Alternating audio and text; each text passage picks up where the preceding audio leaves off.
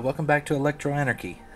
Today I thought I would continue working with the OrangePi, and thought of talking about some of the more advanced stuff that I've been doing. One is I've been using multiple libraries to get different things working on this. One that I found that's real good is the Wiring OP library.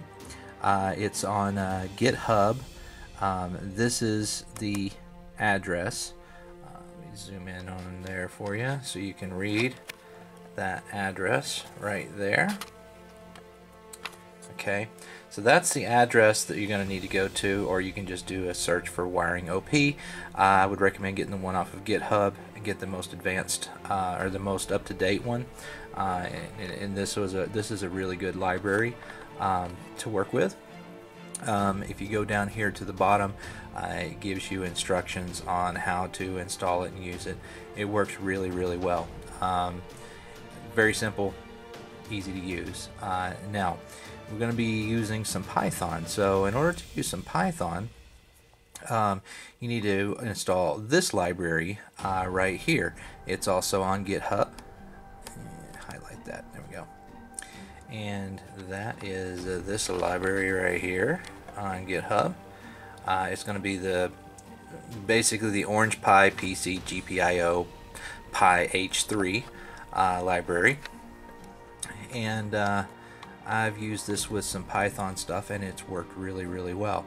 There is some differences, and I'll go over some of those as far as the mapping of ports and different things are different between all these libraries. But as far as the install, this one's really simple.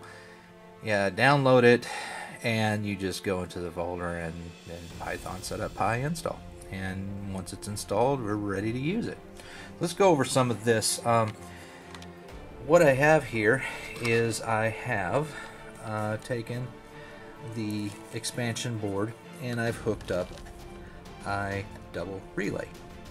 Okay, now when you first hook these in, this relay switches on ground. So you supply 5 volts ground and then your 2 input-output pins. Now when you first hook this up, of course your input-output pins are standard low on your GPIOs, so you have to set them to high to actually get the relays to go off.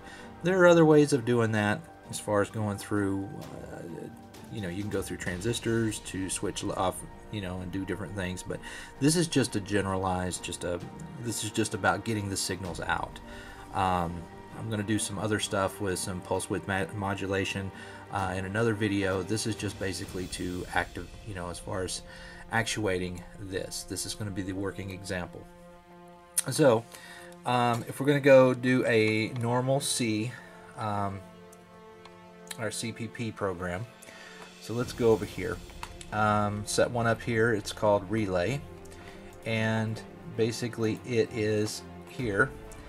What you're going to want to do, let's get over here where you can see it good. Okay. You just want to include your standard wiringpi.h library.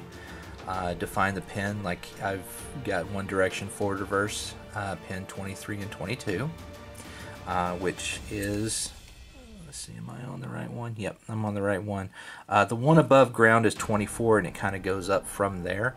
Like right, pull it up here, you can see it.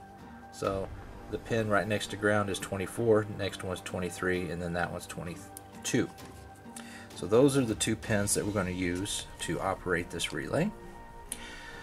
Basically all this is, you do your WiringPi setup, pin mode, I put forward, output, reverses output, and then down here, just a simple little routine, switches it on, switches it off, goes the other one, switch it on, switch it off. So that's all it does, just switch them on and off. And it's just digital write, forward, low, delay, on and on and on, return. It'll keep looping indefinitely. So in order to make this function, I need to go over here, pull up a command, pull this up. I'm going to see, I'm on the desktop, so see desktop,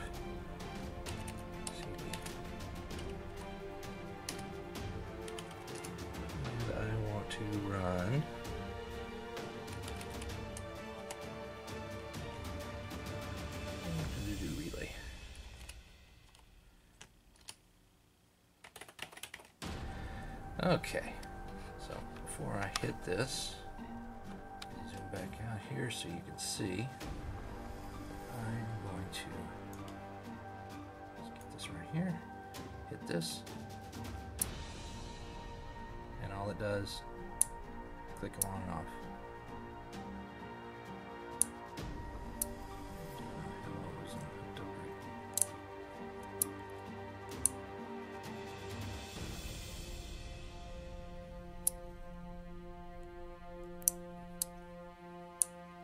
There we go.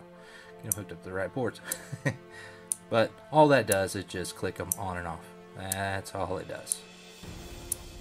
So that's just how to do the simple, you know, the C, doing it through CPP.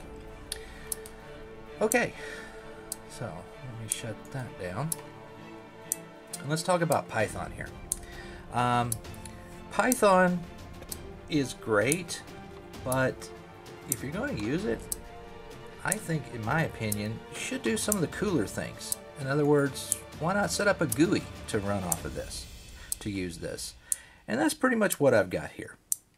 Is I am setting up, let me pull that power, so that's not clicking.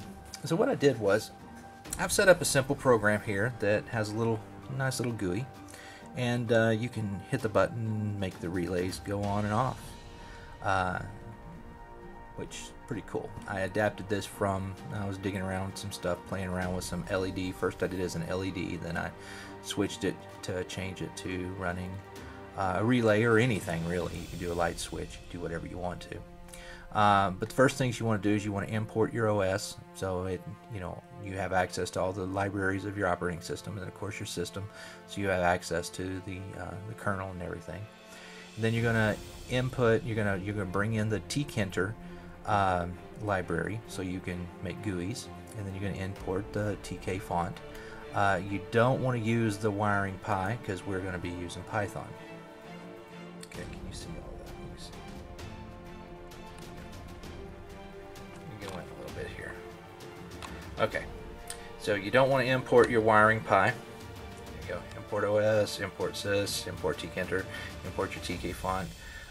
Don't worry about your OrangePi. Now, down here for your Python, your GPIO on your Python, you're going to pull specific libraries from this one large library.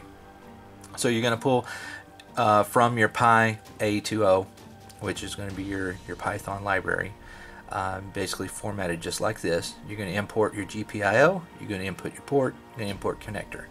You also want to do your time, and you want to import sleep. Okay, that's important as far as getting it to shut down. Okay, we're going to set up the port. These ports are labeled differently through this library, and if you look in the library, let's go back over.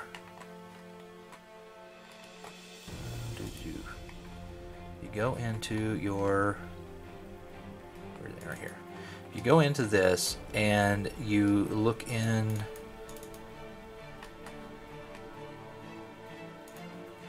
Where is it at?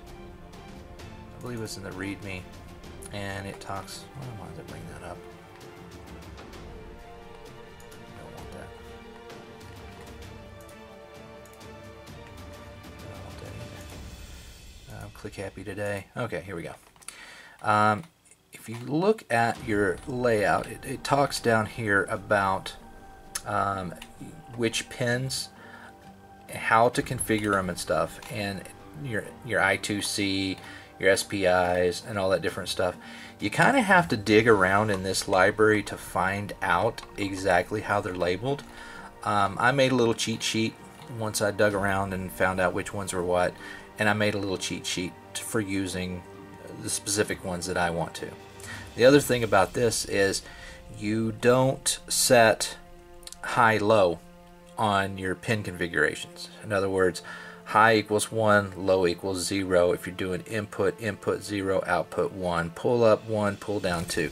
So you use numbers to designate rather than, you know, low, high, input, output, those type of things. Rather than that, you use these numbers. Here are your GPIO methods, what you're going to be putting in here. You know, initialize, get config, set config, input, output, pull up. So these are the, you know, instead of serial in or digital write or any of those type of things, you're going to be using these instead. A little bit different, but honestly, I kind of like doing it this way in some ways.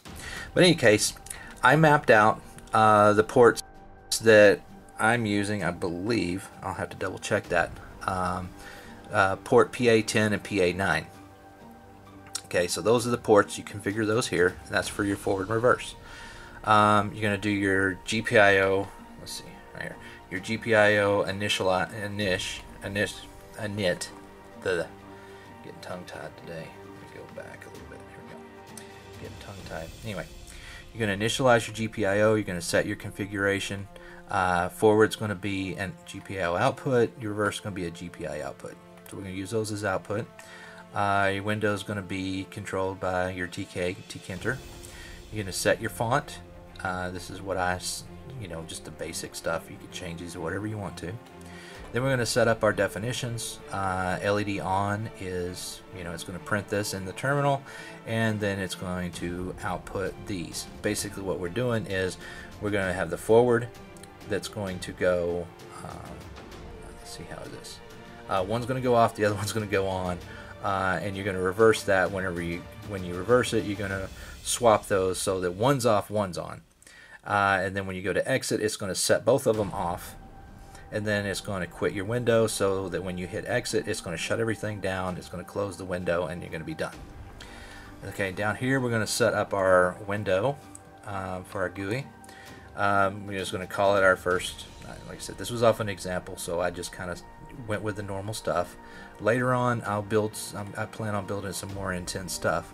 But this is just, you know, first GUI, your window geometry 800 by 480, putting in an exit button here, and let me show you all the code.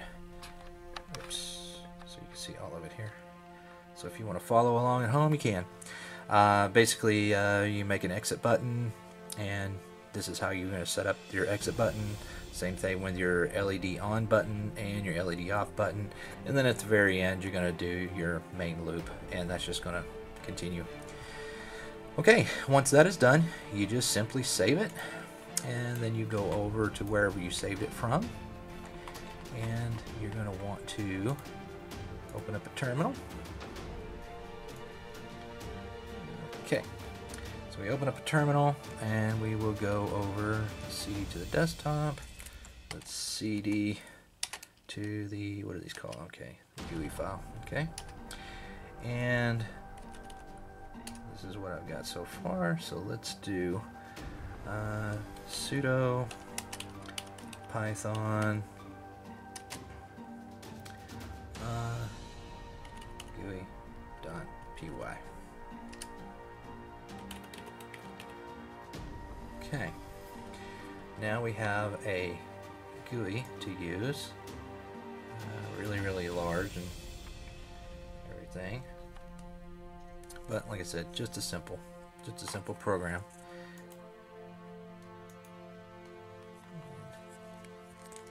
Turn this thing on.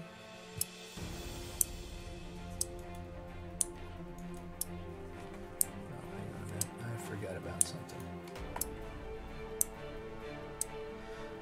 A word of advice that I found out: if you have a program that's running in the background and it just continues and continues, if you pull up your task manager, you can look and see I've still got this right here, relay is still running. So all I have to do is go over here, go kill, and wait a minute.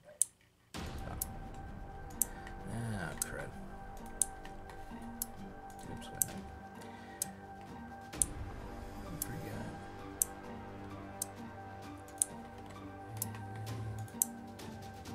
Look at what it's called. Okay, LX task.